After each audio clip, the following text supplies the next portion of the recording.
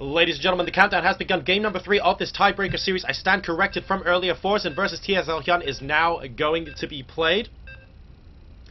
And it looks like the map is going to be on Daybreak. This is the last game in the Group G tiebreak. If Forsen beats TSL.HyuN, once again, they would have beaten each other once, and another round of tiebreaks might end up having to take place. I don't know what the procedure is. I will find out with the admins afterwards. However, if HyuN beats Forsen, then HyuN has beaten both Forsen and Sase and will definitely advance to the round of 16. So let's get into the game and find out what's going to happen.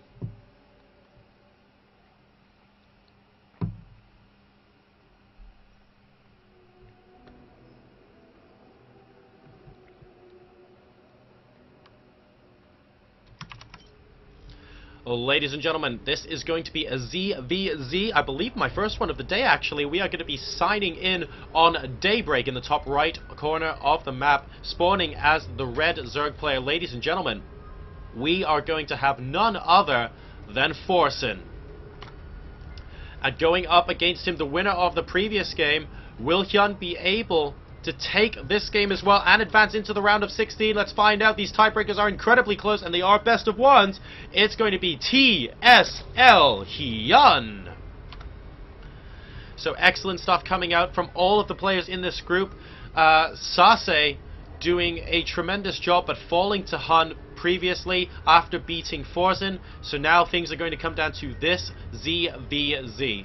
I believe Sase beat Forsen, so if Forsen also loses to TSL.HyuN, Sase might go through as well, but I will confirm that after this game is over, and even then, that's only if TSL.HyuN wins. Forsen has beaten HyuN before. Will he be able to do it again? I don't know. These guys, of course, have met in many tournaments, and actually we see a 9 pool going down for TSL.HyuN. And is this going to be a double extractor trick? At least one of them is. It looks like the other one might be for speed. We'll have to wait and see. But the 9 pool is definitely going down here for TSL.HyuN. And will Forsen be able to respond to it correctly? It looks like he's sending a drone for a hatch. And in this best of one, that could be potentially huge. He's not actually sending out a drone scout at the moment. That Overlord scout is going to see the Zerglings oh so late. The gas does finish, so we're going to see super quick speedlings come out of here from TSL.HyuN. And will it be enough? Forsen is in a very dicey situation right now, and he does not even know it yet. We have 50 gas and counting. TSL.HyuN is counting down the seconds until he can research speed, but the first 6 lings, the first 8 lings now, are already going to be out on the field, and there they go, exploding forth from their eggs and going to be marching across Daybreak, and Forsen is in a world of trouble right now. He needs to find a way to stop these Zerglings. The problem is his pool has only just started, and now the Overlord sees the lings. So Forsen knows exactly what's up. 100 gas has indeed been gathered. Metabolic Boost is researching now for TSL.HyuN. The pool still only 50% complete for Forsen, as more and more Zerglings are going to be streaming out across the map.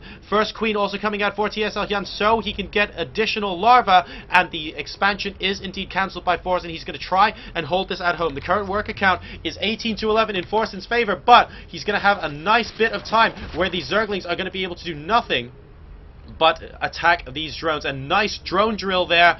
It looks like Forsen is not going to be able to mine for quite a long time, but more and more Zerglings coming in now, and TSL.HyuN is deciding he wants to engage. Forsen running away with all his drones. He has lings coming out, but speed is nearly finishing for TSL.HyuN now as well. So many drones getting destroyed at the moment, and oh my goodness, the supplies are neck and neck, 21-18. TSL.HyuN doing his best to continue putting on the pressure to Forsen, and he actually only has 2 more lings behind this, so perhaps he is going to be macroing up and going something else behind. Let's wait and see. He has 13 drones of Forsen compared to the 11 from TSL.HyuN, but it looks like TSL.HyuN is going to be going for round number 2. He is not going to sit back and try and go into a normal game. He's going to try and finish this right now, and that Spinecrawler and Queen are going to try their best to say no to this game. Could be over very quickly indeed.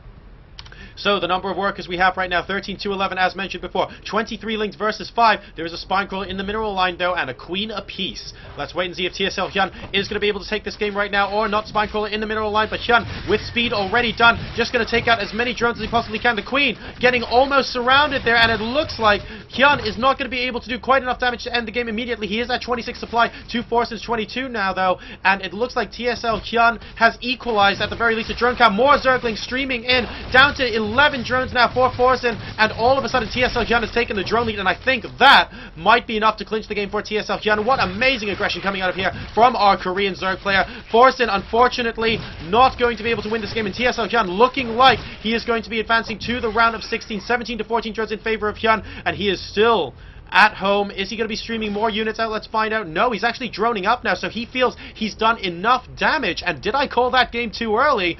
Forsen is definitely behind now. He had to build a spine crawler in the mineral line, and finally he's got his metabolic boost down as well. But HyuN is feeling in such a good position right now. If we take a look, finally the drones are even at 17 to 17, but HyuN got his speed so much early, he forced the spine crawler out of Forsen as well. The queen went down. HyuN is in a commanding position, and he's actually taken his hatchery as well. So maybe the game shouldn't have ended quite that early. I may have called that early, apologize for that, but HyuN is definitely in such a strong position at this stage in the game. That relentless aggression with those Zerglings to start off with, coming off of that 9 pull, was incredible against Forsen. Let's see if he can make it stick throughout the rest of this game. This Overlord, of course, from Forsen is going to see that TSL.HyuN has made an expansion hatchery.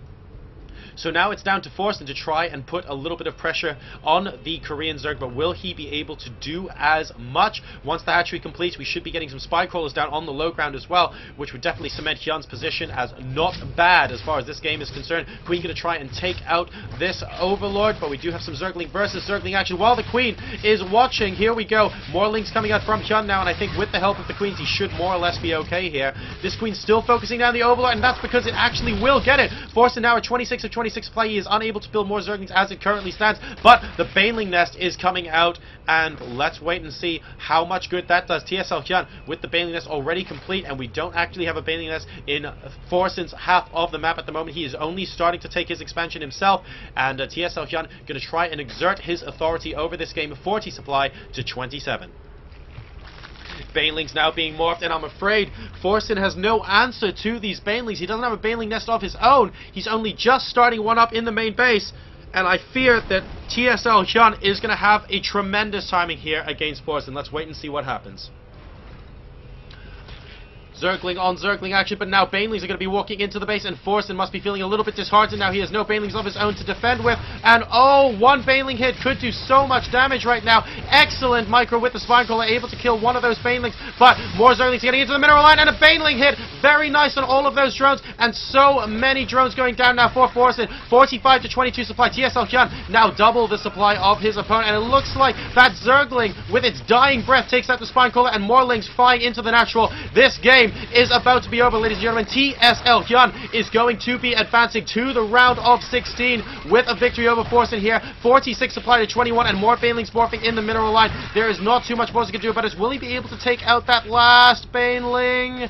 Not quite, and the Baneling does actually succeed in morphing in, and it looks like he's going to be heading straight for the mineral line. Will this Zergling get there in time?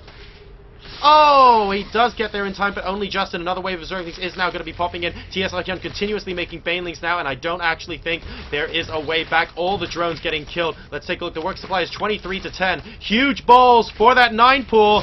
GG coming up from Forsen, and it looks like HyuN is going to take game number 3 and go through to the round of 16. Ladies and gentlemen, I am JoRoSaR. I'm going to find out who's coming in second, or whether Forsen is going to have to play Sase again, because Sase has already beaten Forsen, so if that means Sase goes through to second place, I'll let you know in just a moment after this commercial break.